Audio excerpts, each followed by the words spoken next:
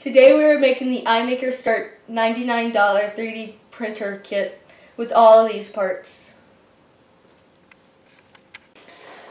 Ooh, a ghost is attacking the printer! Ah!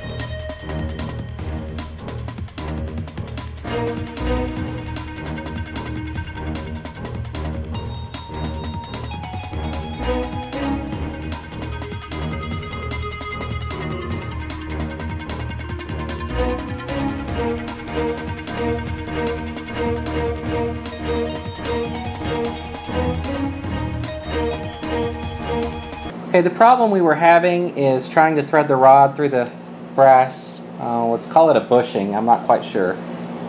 Or we loosened the screws, and that allowed the tension to be released enough to where you could actually thread the threaded rod on.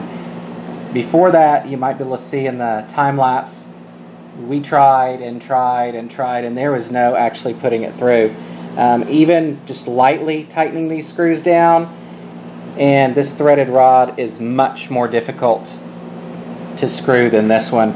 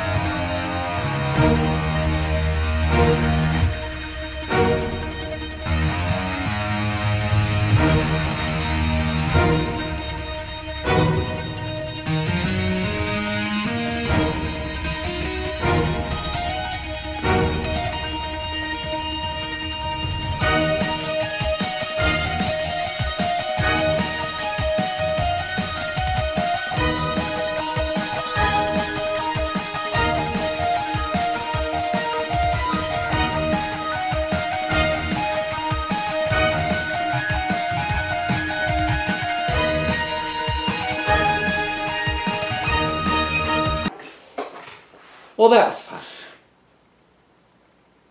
Okay, it was a bonding experience putting the printer together. Let's go with that. Okay, so here's the printer.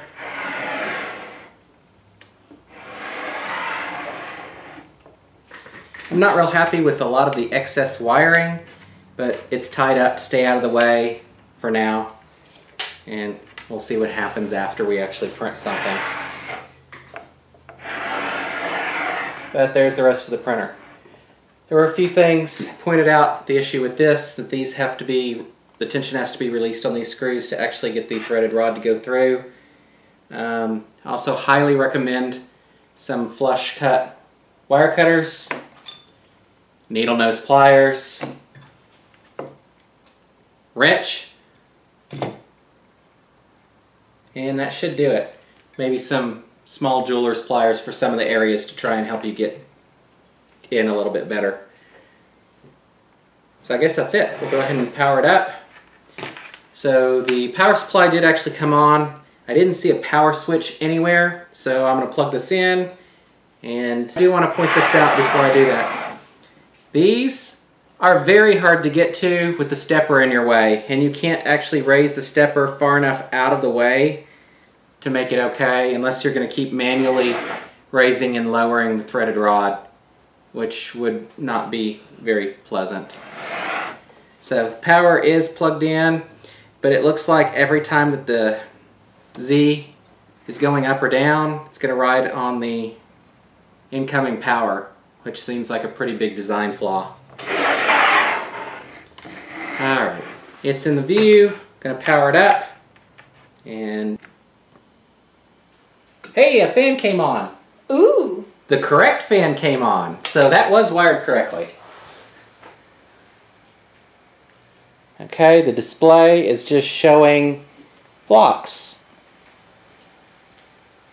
That doesn't look so good. I'll press a button.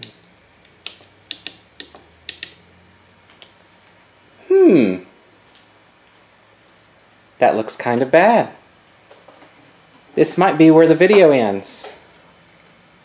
I'll zoom in.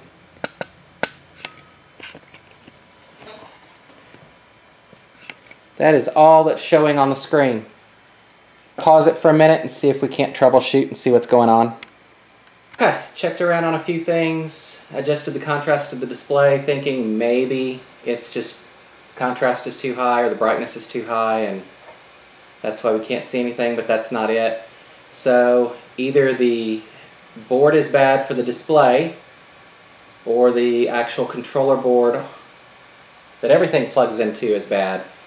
I'm going to reach out to the company, to iMakr, and see what they want to do as far as which board needs to be replaced and what they're going to send for that. And once that's done, I'll do another video showing the actual test print. He's not real happy. He spent several hours, quite a few hours, I don't know, 3 hours or so assembling this, and we would really like to just see it print at this point in time. So, to be continued. Sorry about that. Until next time.